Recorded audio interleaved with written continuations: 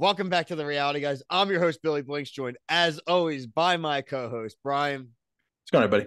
We're back to talk one of the most dysfunctional television shows on reality television, Married at First Sight. We're talking the Nashville season, episode 10. Love is up in the air. My interest, Brian, in this season is starting to go up in the air, wavering a little bit. This is probably the most boring episode of the season since the wedding. I'm going to be dead I on. agree. I agree. Not a lot of heat. Honestly, shame on you. This is lifestyle TLC. Lifestyle.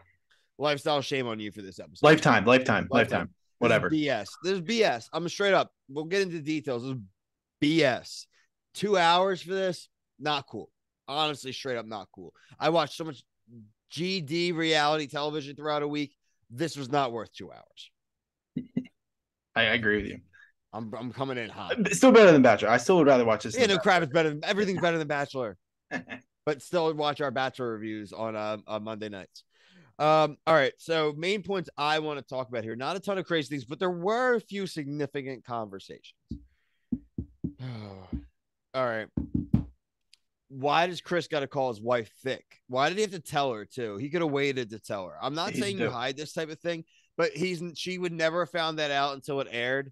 This happened a year ago. Way later, you don't need to do that for the camera. You're a dope. I completely agree. Like the preview tricked us, and then I was like, oh, wait, he's just being a good boy. And then he was digging himself a grave, like just throwing the dirt like right on top of himself as he was shoveling it. Idiot. Still has the dopest idiot haircut. He was like, I got a haircut. I'm like, this wet BS to the corner. You look like, oh my God. He looks like I don't even try to think of what it looks like. Her dad in a confessional next week, Airris him. Did you see it? I can't wait. Oh, I can't wait. I just can't wait. He said he's got too much. He needs to get some. He has small dick energy. I was like, yeah, he does, dude. He's a win. Yeah, he's a win. Such a total whip. Yeah. Hey, guys, we're not macho like tease it, like, dude, but he's coming off like a soft D, dude. Like, come on. Yeah. She's the chillest one of all the wives. Like, she picks cool dates, man. That absence date was cool. She makes it so easy for him. Yeah, I agree. Like, wants to wear stupid sleeveless, like, packs on, like, frocket shirts and his stupid wet looking haircut to the left. Like, just buzz it, cuz get it shaped up. Like, him and McKinley should honestly have swapped. What? Him and McKinley should have honestly swapped. I think it would have been better. Yeah, and you just struck a chord with something I didn't want to talk about until later. Something in the spoiler Oh, okay. Not that I tell you it's not what you just said. Okay. But yeah. All right. Shaq. Sorry, I like Shaq. Shaq, though, I think Shaq is taking this very seriously. Shaq didn't take a job out of town.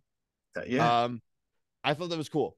He's like, I actually like that he didn't even consult her about it. He's like, I'm not going to do anything that's good. That would obviously blown them up from the start. Yeah, it would have been like, yeah. I completely agree with what he did.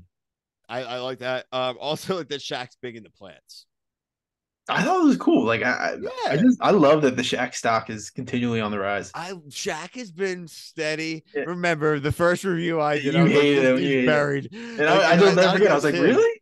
Because I thought she was she said she wasn't attracted to him. I was like, oh yeah. No. I don't know. I like him bringing in his his mentees, or I don't know what the word is for it, and they're just like asking the funny questions. Like I like the stuff that they do. It seems pretty normal.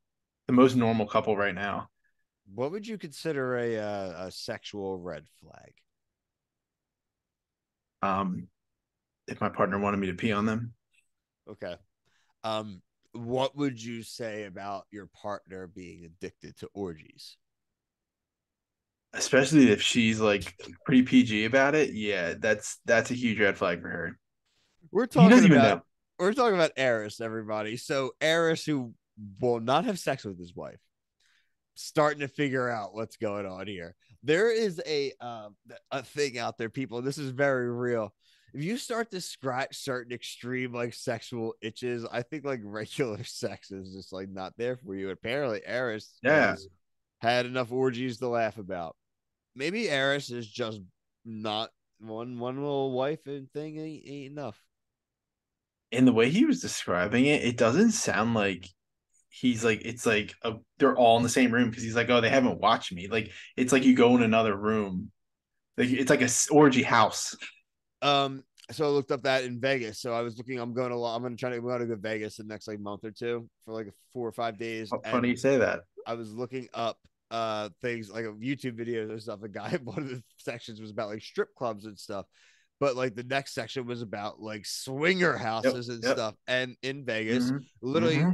besides one place, they're all like houses and neighborhoods, and that's Yep. like what he's talking about. I had a cab driver bring this up to when I was on a bachelor party. Like, oh, you guys should definitely like if you really want to have some fun, go to one of these houses. And we're like, absolutely not.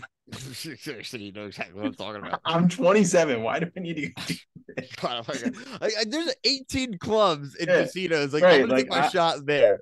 yeah, like what the heck? But There's it's plenty funny. of It's really, as bachelor. soon as you were going there, I was like, I know exactly what he's gonna say. So Thank you, cab driver. yeah. So that's what we call a double independently verified source. Real big J journalism on the reality, guys. We'll talk about so Clint had a pretty good week. He brought her out on the boat. He went to the salon. That ain't gonna work. It's not gonna work, dude. It's not gonna work. Well, This is their relationship is so paper thin. It is not gonna, Brian. is this because you know the juice? No, not because I know the juice. Well, the juice helps, but revert back to my initial reactions. And first impressions are usually right. And I said there was no shot in hell they were working.